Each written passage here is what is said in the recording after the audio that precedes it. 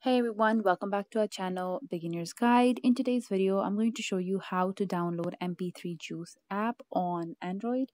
But before we get to that, let me tell you something about our channel. Here we deal from everything like ChatGPT to online banking. So if that's what you're looking for, do not forget to hit the subscribe button to our channel so you do not miss any new videos from us.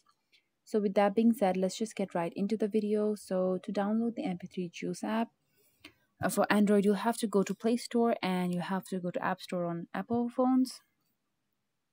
So you'll go to Play Store and here you will search for Mp3Juice.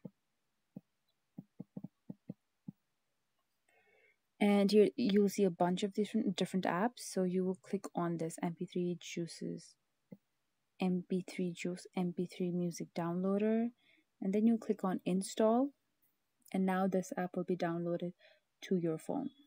Once the installation is complete, you'll be able to open this app and then download MP3 using this app. So it's installed, and let me open it real quick and to show you. Thank you so much for watching this video. Please subscribe to our channel if you've not already, and please hit the like button on this video. Thank you so much for watching and have a good day.